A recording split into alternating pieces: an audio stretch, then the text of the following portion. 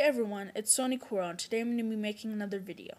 Today I'm going to be doing a short Mac tutorial which will show you how to quit the Finder. So, to get started, in the case of most applications, if you scroll up to the options bar, at the bottom of the list, you'll most likely find a quit, then the name of the application you're working with a shortcut of Command Q afterwards. But, as you can see, in the case of Finder, there's no quit Finder option. So today I'm going to be showing you how to get that quit Finder option and be able to quit the Finder. So the first step in quitting the Finder is open Terminal. Terminal can most likely be found in your Utilities application in your Applications folder, in case you don't have it in your dock. So, once you're in Terminal, type in defaults, write, com.apple.finder, quit, menu, item, and then all caps, yes. So, make sure you have capital letters correct. Example, yes, Q, M, I, and D need to be capitalized, otherwise your command won't initialize properly.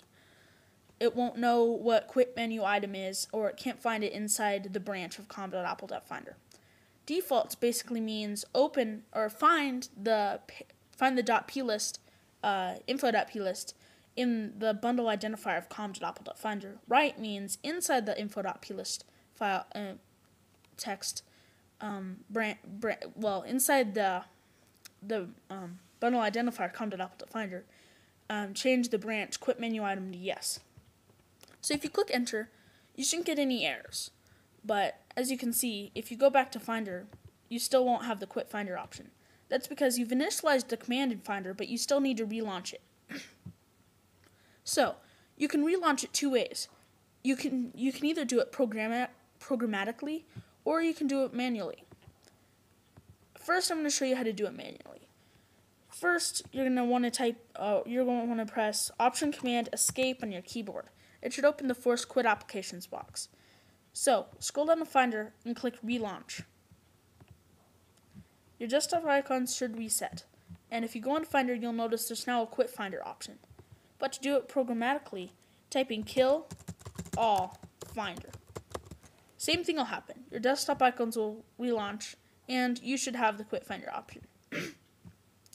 Kill all is actually a very useful command. For example, say you change the icon of one of your applications, you don't want to have to drag it back into your dock, and you don't want to have to mess with dragging it out and dragging it back in. You can just basically type in kill all dock. Your dock will reset and your new icon should be there.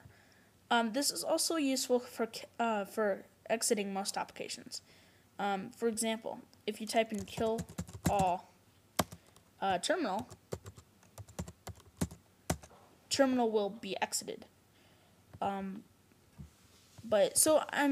Just to get off subject a little bit, kill all is a very useful command in Terminal for exiting applications or resetting the dock.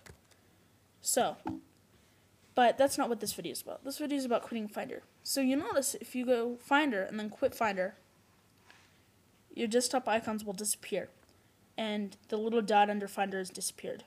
You have quit the Finder. So this was a short Mac tutorial on how to quit the Finder. Thanks for watching.